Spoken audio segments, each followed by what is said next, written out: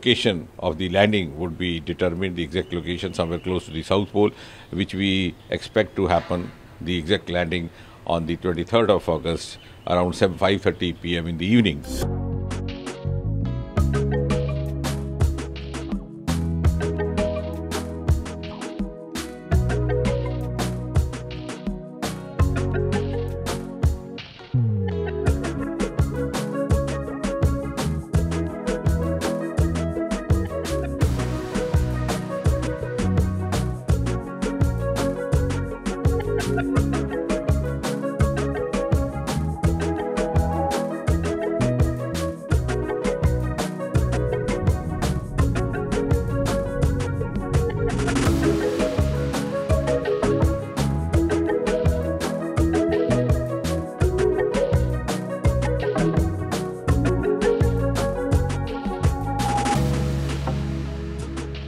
The heartening piece of news that I wish to share is that Chandrayaan-3 has finally completed its last lunar maneuver.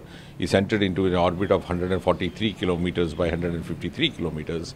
And now the next important milestone would be the coming out of the lander module from the propulsion module, which we expect to happen on the 17th of August, following which then the location of the landing would be determined, the exact location somewhere close to the South Pole, which we expect to happen, the exact landing on the 23rd of August around 5:30 p.m. in the evening.